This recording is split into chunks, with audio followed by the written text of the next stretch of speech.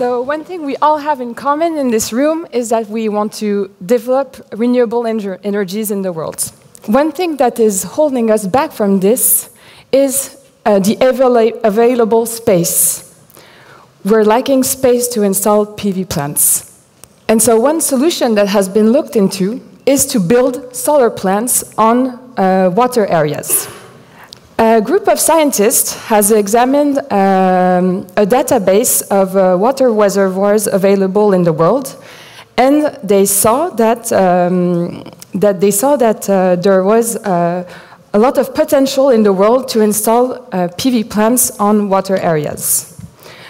Worldwide, they estimated that there are 9,269 terawatt hours per year that could be produced if we covered 30% of all the water reservoirs available in the world.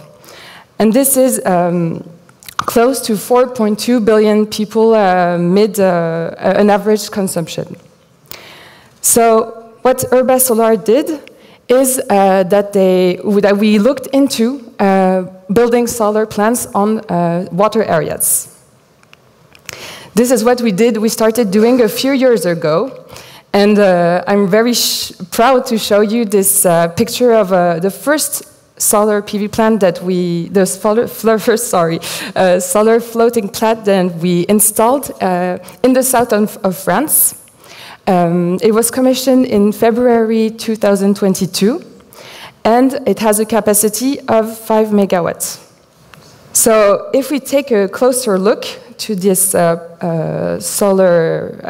this floating PV plant, you can see all the different components that interact on a PV plant.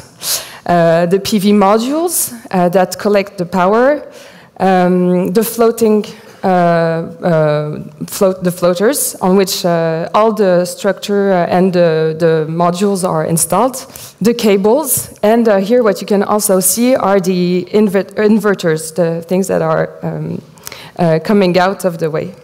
And so this is something that we are very proud to have built, and it wasn't an easy task. We met a lot of challenges. But we still went through with it and made it a success.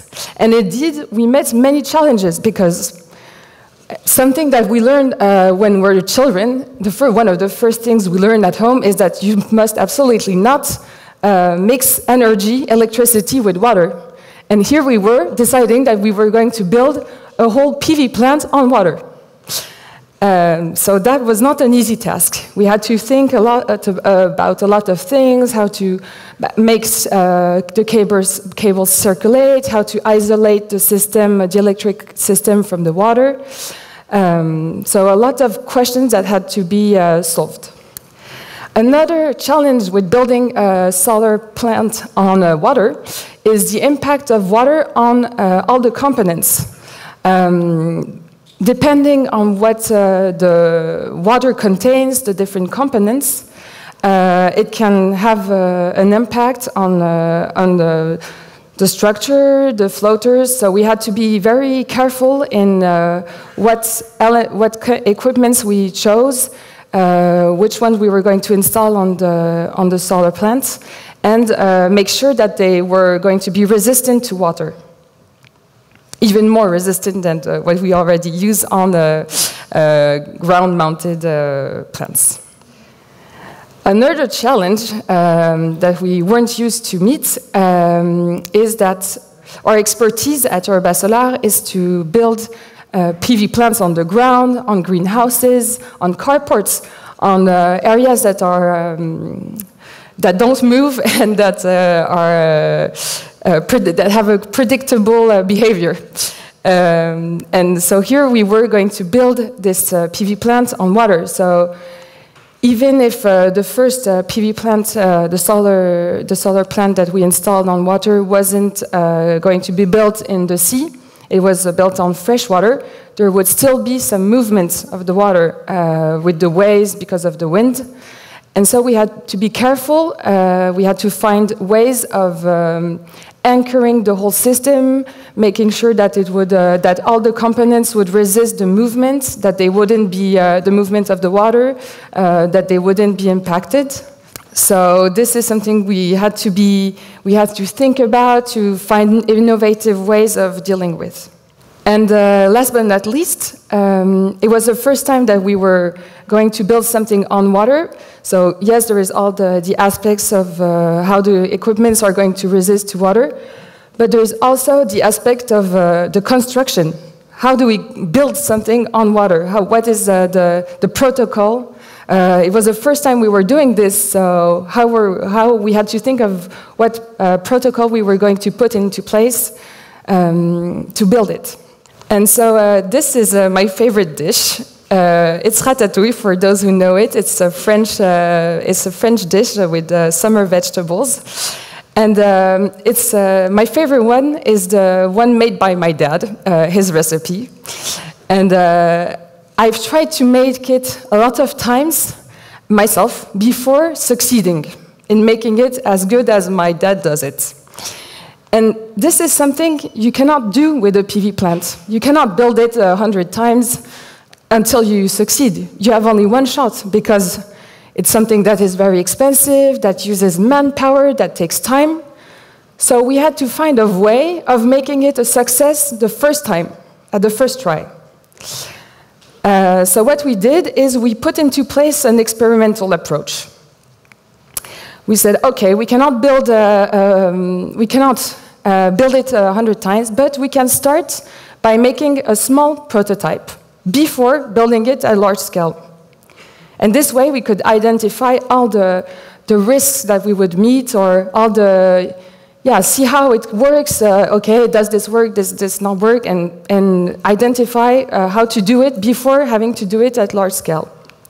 So what we did is we had a team of Urba Solar who went on site with the prototype, with all the floaters, with some PV modules, with the structure, and they built it on site to see how everything, if all the components worked right together, if it was easy to assemble or not, if, okay, this bolt works well or not, all these details that when you anticipate them, when you see at small scale how they work, you save a lot of time when you want to build the plant on large scale.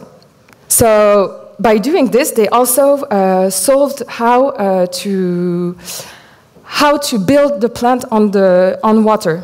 What they did actually was they saw that a good solution was to build it on the ground and then to make it gently go down in the water, thanks to the gentle slope of the area near the lake.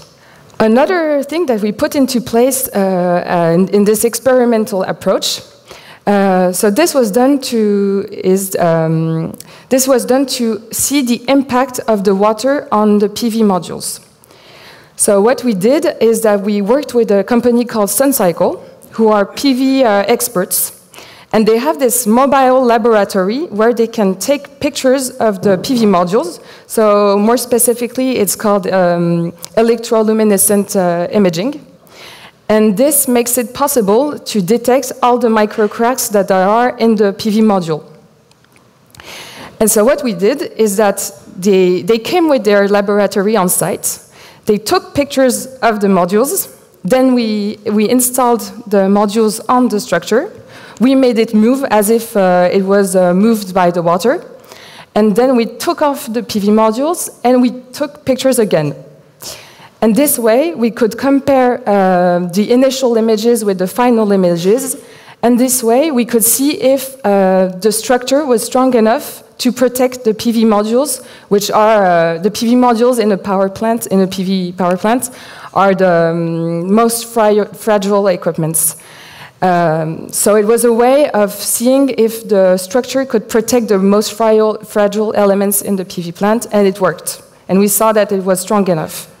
And this way we were reassured that we could build this large-scale PV plant.